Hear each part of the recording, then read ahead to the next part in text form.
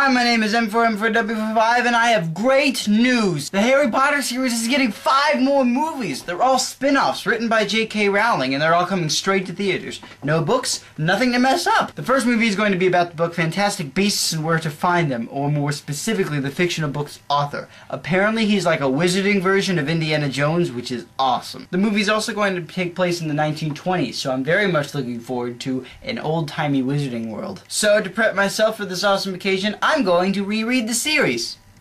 Let's see, that's 4,100 pages, as well as about 16 hours of movie time, so that's all going to take about...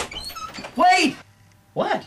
I have great news! Dude, I'm on it. More Harry Potter movies. No, greater than that! They're bringing back Peter Parker!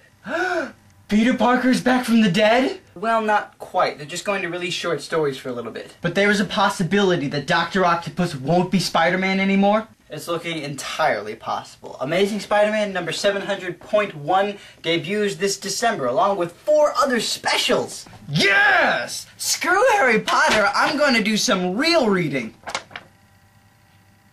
Oh, yeah, Peace of Christ and Imagine On.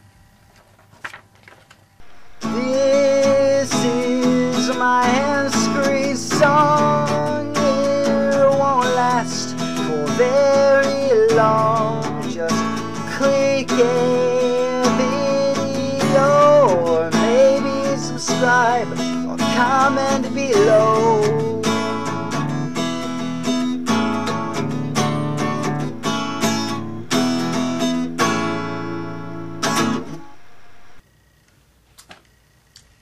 Guess I'll just go then.